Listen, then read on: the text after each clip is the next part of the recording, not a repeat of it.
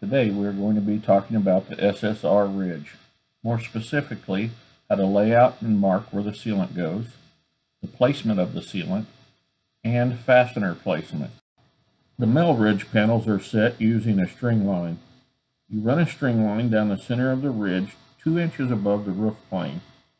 Holding the ridge panel on the line, you mark where the lower side meets the roof panels.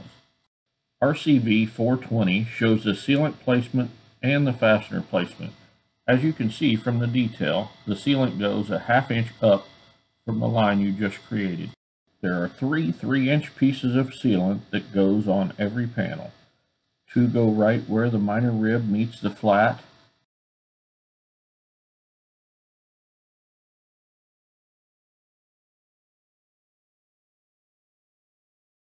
and you fold the last one and tuck it right below the hem.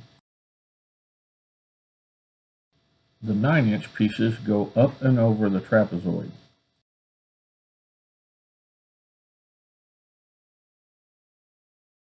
The 28-inch pieces of sealant go from the top of the trapezoid to the top of the next trapezoid.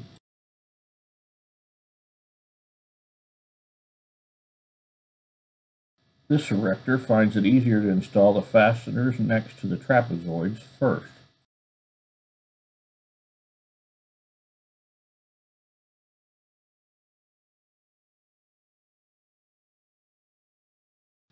Once the fasteners are in the cups, they start filling in the remaining fasteners.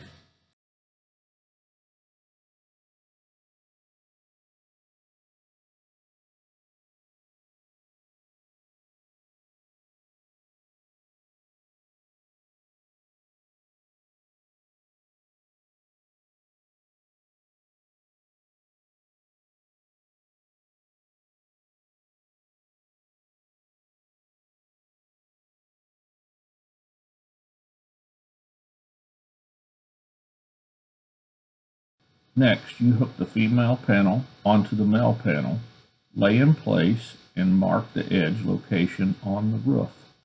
Then you install your sealant and fasteners.